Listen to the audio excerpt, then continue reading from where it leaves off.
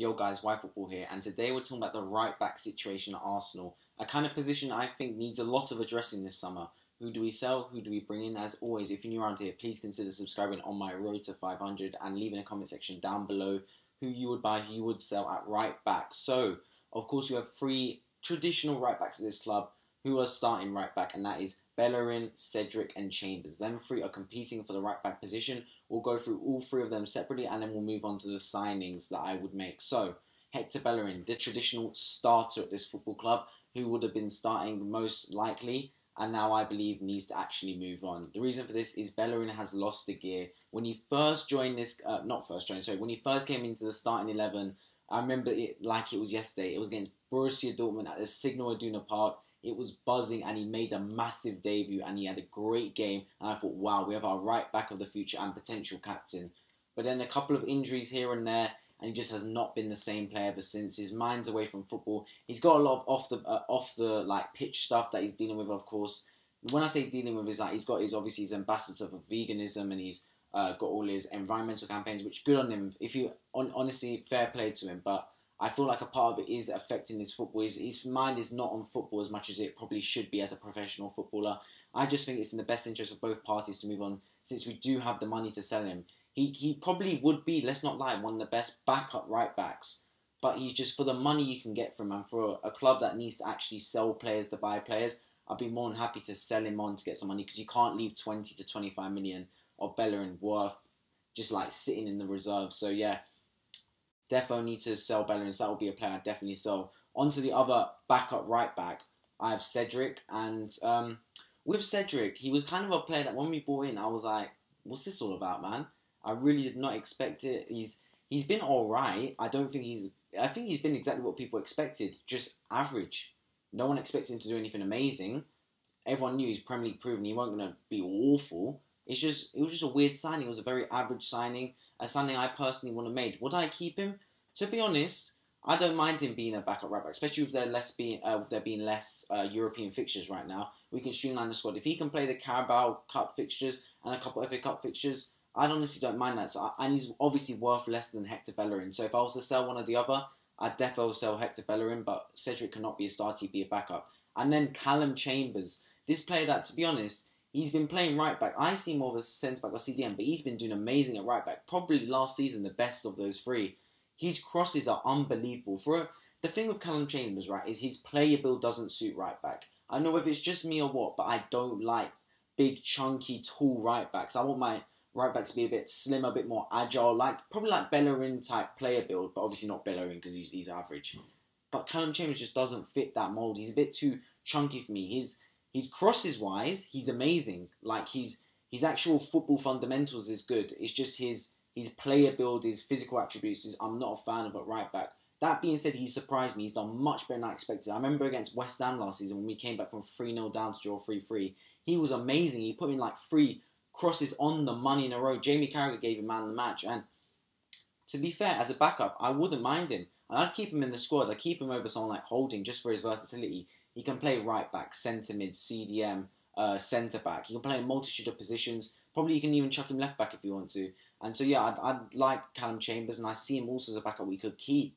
So yeah, moving on to the signings now. I'm going to list 5 potential signings, affordable potential signings Arsenal could sign. Of course, I would love someone like Hakimi, but he's not going to Arsenal. I believe he's gone to Paris Saint-Germain, and we won't be able to afford him with the price. We're talking about £80 million. Like, come on now. There's no way Arsenal can afford that, especially with our owners. So yeah, the first one I'm going to talk about is one of the younger ones. I'm talking Tariq Lamptey, only 20 years old, from Brighton Hove Albion. Transfermarket.com lists his value at £16.2 million, and it's a signing I'd love to see us make. Obviously, he's a young boy, he's Premier League proven. We're already buying a Brighton player in Ben White. So another one, why not for me? I see him as a player that can develop at Arsenal, and why not? We've got a lot of young players. I'd like to see him there. Is he too young to start and too inexperienced to start? Maybe so. So if we were to sign him, it probably would be a backup to start, which obviously doesn't align with my whole thought process. But I believe he can start games. Look, why not, man? If he can play games for Brighton, he can play games for Arsenal. Of course, he's had a bit of injury issues in the past, which is a bit of a problem. But if he can get that out of the way, if he can train under Arsenal's facilities, have used use some of Arsenal's players and coaches to try and develop his game. I'd love to see it happen, to be honest. I think he's a great player that is definitely a viable option we could consider at right back. Second player I'm going to talk about is someone I doubt very many of you have heard of, unless you've got A-star football knowledge. And this is Fabien Centonze. I don't know how to pronounce his name. He plays for Metz. And I'm going to be honest, Metz didn't have the greatest of season last season, but he is a good-looking right back. He is only 25 years old, so older than Lamptey, but still not quite in his prime yet. And he reminds me very much of someone like Aaron Wan-Bissaka, defensively orientated. He's not very flashy. He's not like Alphonso Davies, Nuno Tavares type where he's going to bomb up and down, do skill moves and dribble and do all over that. He's just a hard-nosed right back. And sometimes you need that, man. You need a player to just defend first. His positioning always seems to be on point. He always seems to see the runs that players are making. He's just defensive IQ, defensive awareness is just amazing from him. And he's someone we probably could use. And he's a cheap alternative. Only £7.2 million he's listed at transfermarket.com. We haven't been linked to him at all. I haven't heard anything. So I don't know how much they'd be really looking for. No one's really looking at him. But he's an option that I wouldn't mind us taking as a potential just defensive first right back. Someone that can provide more stability on that side. And yeah, if he can grow his attacking game, then he'd be a hell of a right back, a hell of a starter because his defensive game is already on point.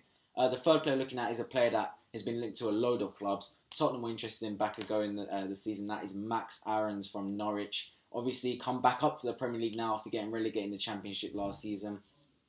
And yeah, at market value £19.8 million, he's not going to be that cheap, but he's a player I believe we should have signed. I'm surprised no one has signed him yet.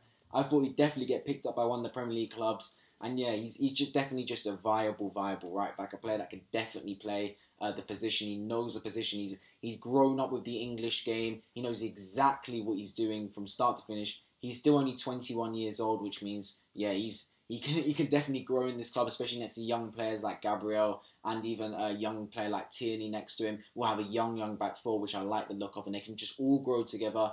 And yeah, just Max Aarons. I just think he's probably one of my favourites to go in that position. I'd love to see him there because I just like his game. He's obviously got attacking talents, defensive talents. He's got his body build is perfect for that right back position, I think. And yeah, just a great player all round. And then the fourth player, Matty Cash from Aston Villa. Obviously, recently went there, was signed from Nottingham Forest. And yeah, he's had a great first season there. Honestly, he's still only young, 23 years old. But at Aston Villa, he's had a great season, contributed heavily to Aston Villa's great progress last season and finishing in a higher position. They almost got relegated this season before. He's come in along with other players, including Martinez. And yeah, they've now finished in a higher up position. And it's all worth it, to be fair to him. He's got the same market value as Max Aarons, both £19.8 million.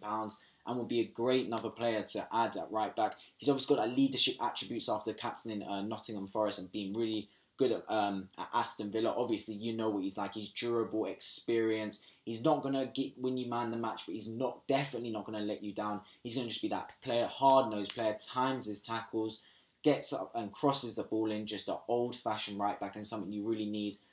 Yeah, because we've got someone like Tierney that's going to work us up and down. Let's match him with Matty Cash, a right back and left back that's going to work up and down, up and down, up and down. I'd love to see it happen.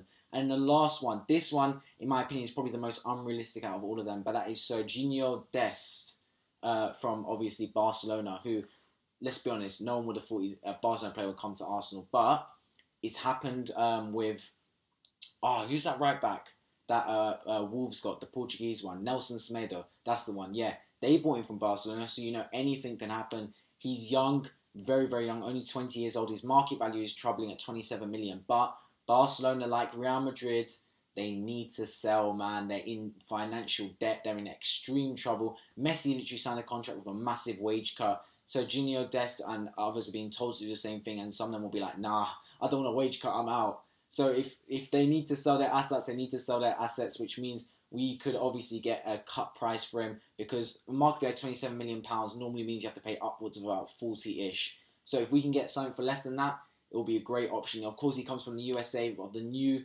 crop of American players, including players like Pulisic and Weston McKennie. And yeah, he's obviously one of the best talents in the world in terms of young right-back talents. Going to bomb up the pitch, new style right-back, attacking orientated.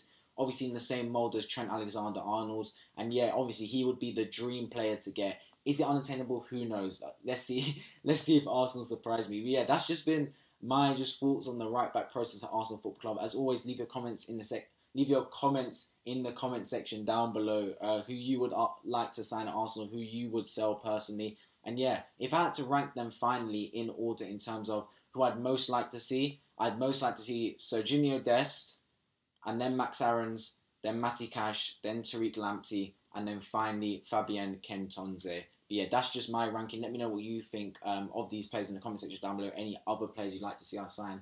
I've been White Football, and I'll see you guys in the next video.